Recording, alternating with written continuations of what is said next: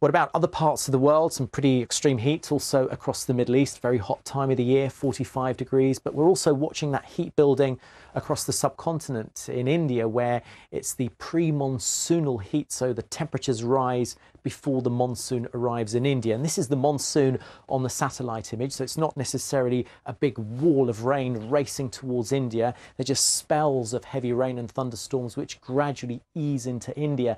And actually this year, the monsoon is about a week late, which means that the heat wave across some parts of India will persist for that much longer. And at the moment, temperatures are approaching the high 40s in parts of central and northern India. And on top of that, we've got the poor air quality as well. Now, yes, there are rain showers expected across some southern parts of India, but these are pre-monsoonal showers, so little waves of rain before the thrust of it, the main bulk of it, arrives sometime in the next 48 hours or so.